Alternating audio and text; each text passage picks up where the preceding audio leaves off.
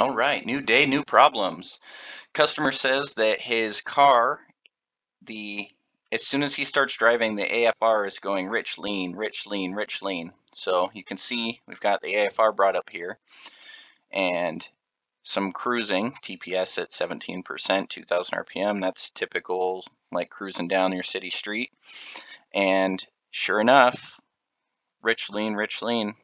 It looks like it's going from 16.2 to 13.8, so it's just typically a little on the lean side. Too lean for comfort, that's for sure. So what we're seeing is the AFR change, right? So we're going to pull up our duty cycle to see if it's maybe a misfire, something like that. But let's see, duty cycle. Surprisingly smooth. But if you look at the gamma EGO, let's see, gamma EGO.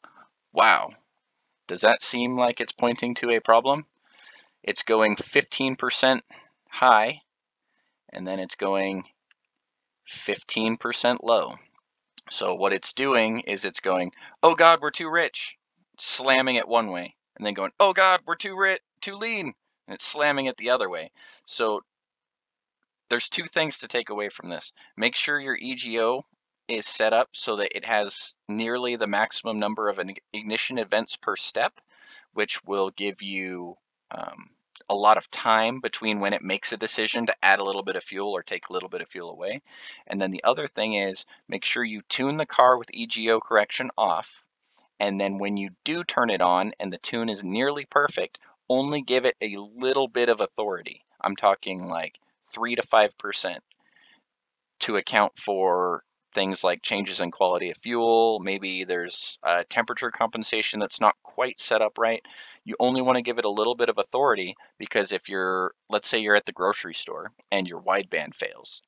Okay, your wideband now says it's full lean.